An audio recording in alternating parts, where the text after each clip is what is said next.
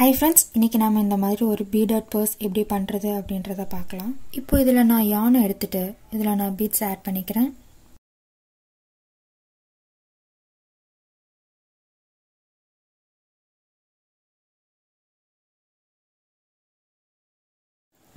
So beads add பண்ணதுக்கு அப்புறம் உங்களுக்கு purse எந்த அளவுக்கு வேணுமோ அந்த அளவுக்கு நீங்க chains போட்டு வாங்க. உங்களுக்கு crochets ஓட basics எப்படின்னு தெரியலனா அதுக்கான லிங்க் நான் description boxல கொடுத்திருக்கேன். போய் செக் பண்ணிக்கோங்க. இப்போ நமக்கு தேவையான அளவுக்கு chains போட்டு வந்ததுக்கு அப்புறம் நான் ஒவ்வொரு stitchesலயும் ஒவ்வொரு double crochets போட்டு வர போறேன். சோ அதுக்காக நான் எக்ஸ்ட்ரா 2 chains போட்டுட்டு hookல இருந்து 4th stitchல போயிட்டு double crochets போடுறேன். சோ உங்களுக்கு double crochetஸ்லாம் எப்படின்னு தெரியலனா அதுக்கான லிங்க் நான் description boxல கொடுத்திருக்கேன். செக் பண்ணிக்கோங்க.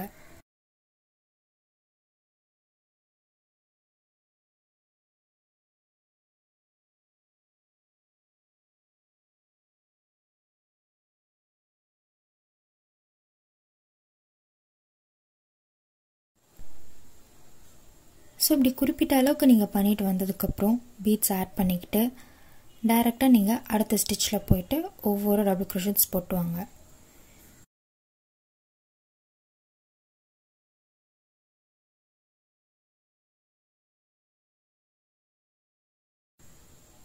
இப்படி குறிப்பிட்ட அளவுக்கு நீங்க வந்ததுக்கு அப்புறமும் beads ஆட் பண்ணிக்கணும். சோ உங்களுக்கு தேவையான இடத்துல நீங்க beads ஆட் பண்ணிக்கோங்க.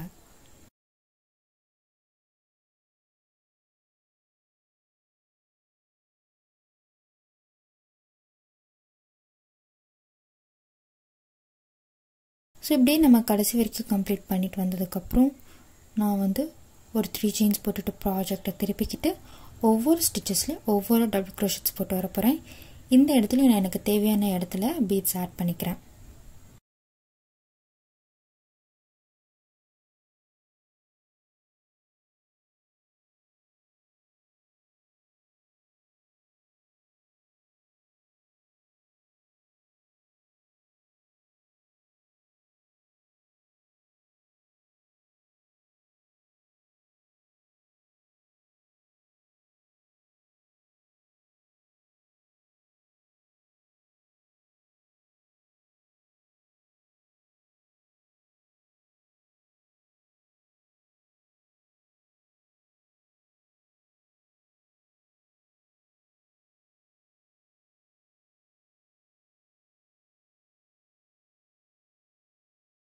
நெக்ஸ்ட் ரோக்காக நம்ம ஒரு 3 chains போட்டு ப்ராஜெக்ட்ட திருப்பிக்கிட்டு as usual நம்ம கண்டினியூ பண்ணிட்டு வரணும்.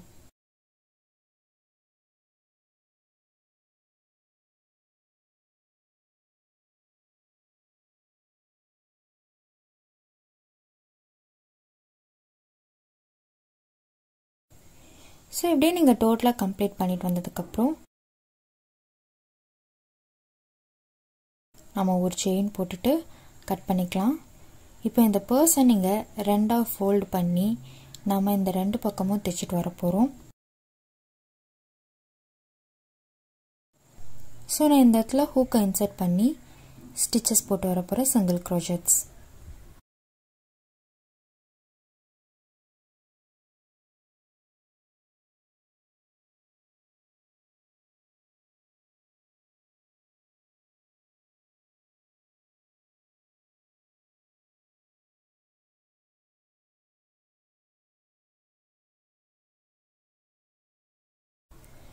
சோ இப்படி கடைசி வரைக்கும் கம்ப்ளீட் பண்ணிட்டு வந்ததுக்கு அப்புறம் ஒரு செயின் போட்டு கட் பண்ணிக்கோங்க.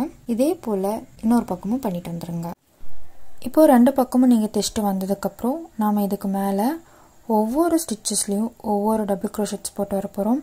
சோ இந்த ஸ்பேஸ்ல ரெண்டு double crochetsம் இந்த ஸ்டிட்ச் மேல ஒரு double crochetum பண்ணிட்டு வந்துருங்க.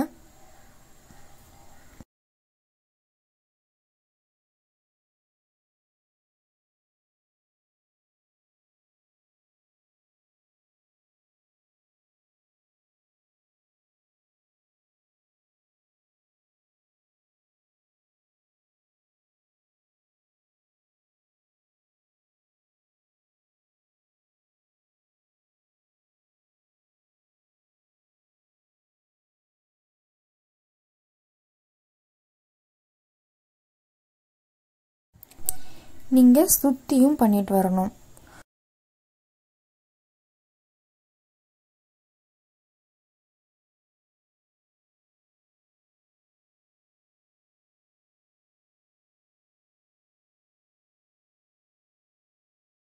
ஸோ இப்படி நீங்கள் டோட்டலாக கம்ப்ளீட் பண்ணிட்டு வந்ததுக்கப்புறம் ஸ்லிப் ஸ்டிச் போட்டு ஒரு செயின் போட்டு கட் பண்ணிக்கோங்க.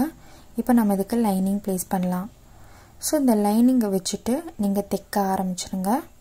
ஸோ இப்படியே நீங்கள் சுற்றி இந்த உள்ளார இருக்க லைனிங் தெரியாமல் தைச்சிட்டு வந்துடுங்க. ஸோ இப்படியே நம்ம டோட்டலாக கம்ப்ளீட் பண்ணிட்டு வந்ததுக்கப்புறம் நம்மளோட ப்ராஜெக்ட் வந்து முடிஞ்சிச்சு.